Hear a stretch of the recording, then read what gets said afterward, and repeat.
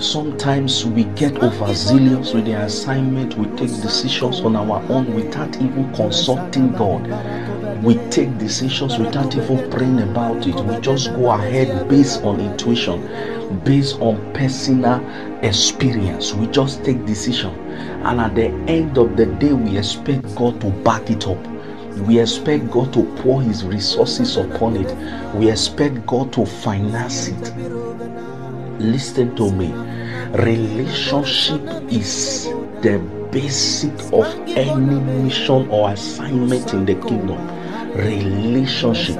When God created Adam, the Bible said He gave Adam an assignment, but Adam was careful enough to have a relationship.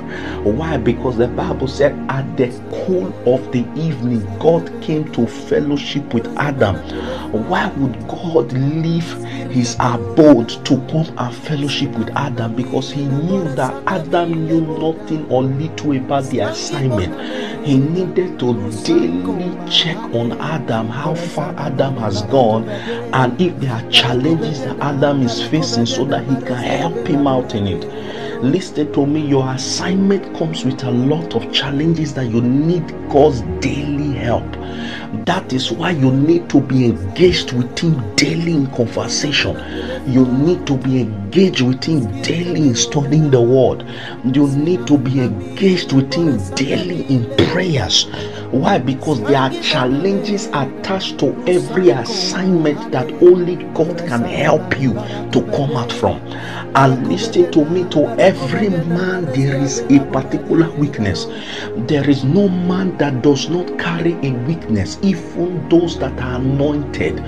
The only thing is the anointing suppresses and destroys the weakness, but that does not mean that men don't carry weakness.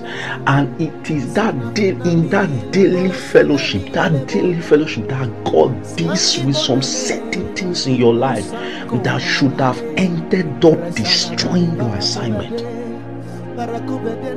That daily fellowship is when God begins to instruct you on what next to do. At this junction, this is what to do. At that junction, this is what to do. This person that is coming to your office tomorrow, this person